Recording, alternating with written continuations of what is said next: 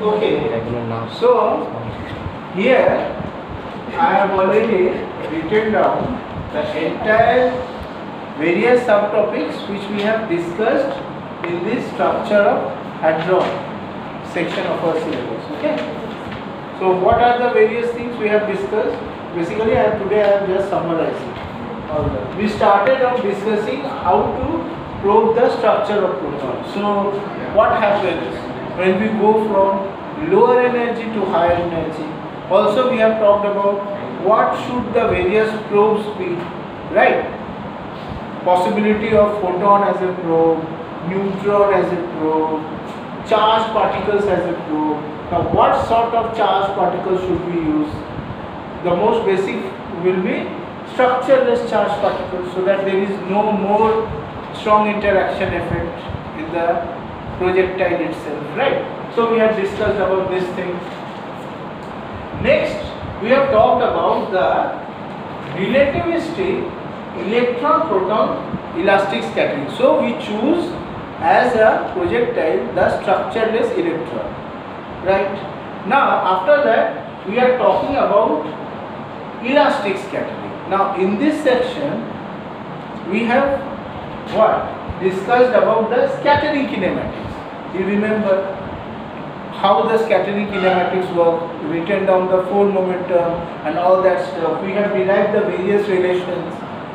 Next we have talked about the various cross sections, the evolution of the cross sections. So we started from Rutherford scattering, next Mott scattering, next introduced form factors, right? Then we introduced two types of form factors, electric, magnetic, all that stuff, and then we arrived at the Rosenblatt formula. Okay, we have discussed these things.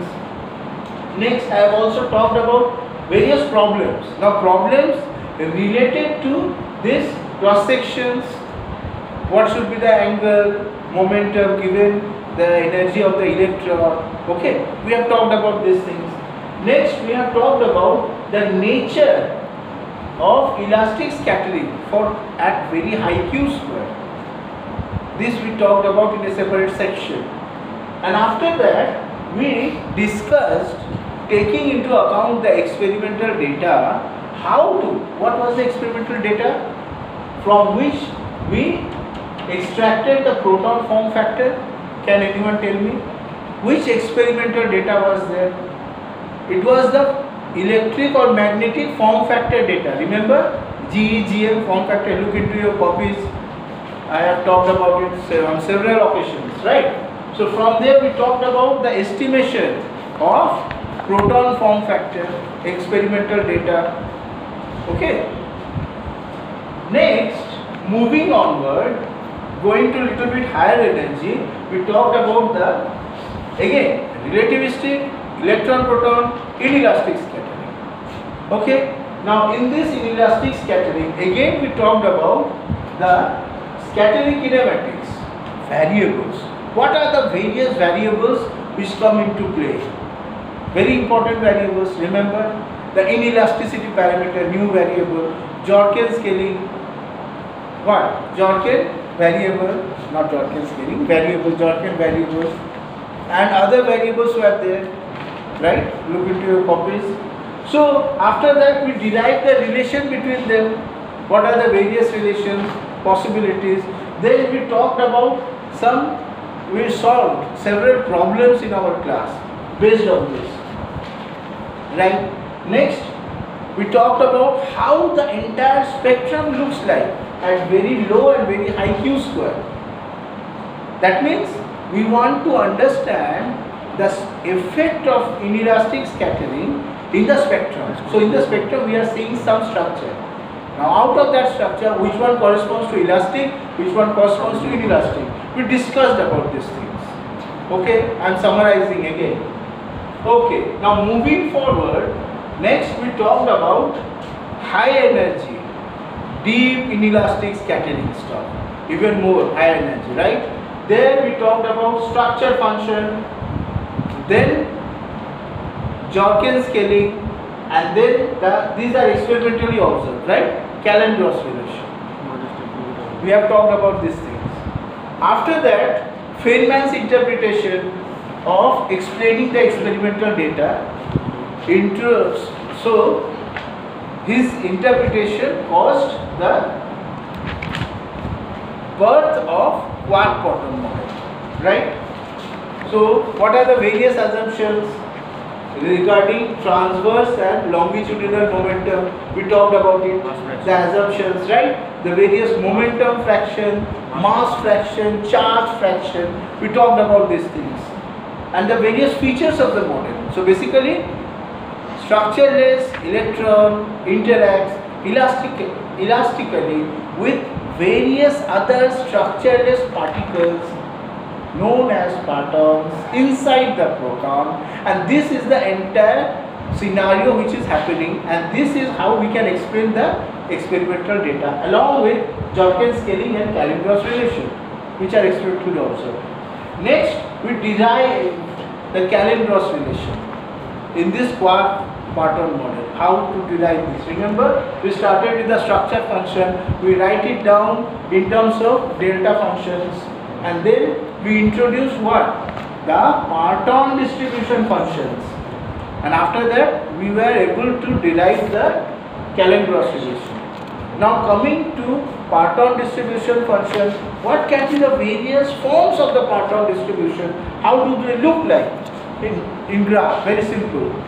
So parton distribution functions, single proton, it looks like a delta function, right? Only one. Now if we are considering 3 valency quarks inside the proton, then it will be at 1/3, and then if the 3 valency quarks they interact among themselves, then we will see a distribution, right, in this ux del x proton upward distribution. And again, if there, so this again, up till now we are still talking about valency quarks and interaction between them.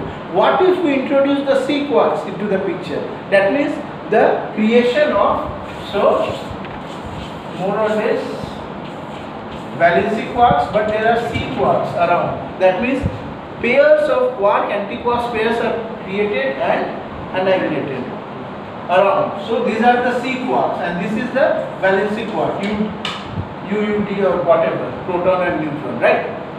Now, till now we are considering only the valency quark.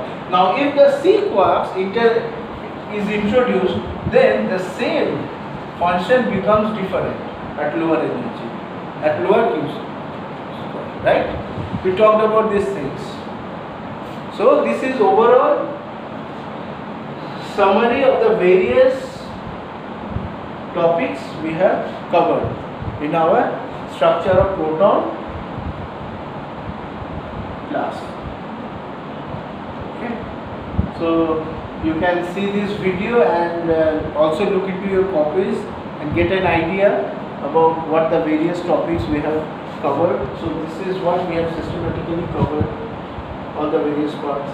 In some other year, sometimes I do some more advanced derivations. There are several important, what you can say, important predictions of the quark-proton model. Now one of them is the Calendros relation. There are others as well. In some other year I derived those relations. This year I am talking about the Calendros relation. I want you to highlight on this particular part. Okay, so don't think that this is just a weak model which is only good at deriving the Calendros relation only. No, it has got several other predictions as well, and most of them have been experimentally verified. Or if there is some problem with the derivation, we are able to figure out the exact relation, exact reason for this deviation from the predictions. So this is there out there. If you check any good book, you will find the various other predictions as well. Okay, any question? Wasim? Bolo, read to 5.